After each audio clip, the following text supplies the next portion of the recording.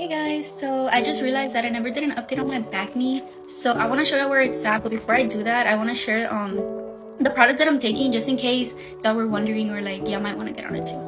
So the first thing is this prescription. It's called spironolactone, and you're supposed to take it twice a day, but I feel like it's super strong because I started taking it twice a day and I started breaking out like in my chin, my jawline, and my neck. You can't really see because I have makeup on. But yeah, it was breaking out, and I was like, you know what, I'm not trying to have acne in my face, so I just started taking one a day, and I feel like it's fine.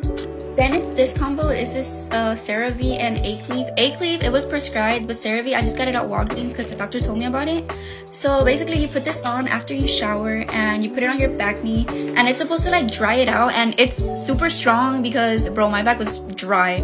But then I put on this crema, and it's for rough and bumpy skin, so you know, it helps with the bumps that the acne leaves. So yeah, so now I'm gonna show my back. I'm not gonna lie, I thought it would be better, but I need to show them. I show you, like, it's not completely gone. Obviously, I've only been on it for 2 weeks, but my skin is like flat now. I don't have the bumps or anything. It's just a lot of redness, which I know like with time will go away. But yeah, that's my update.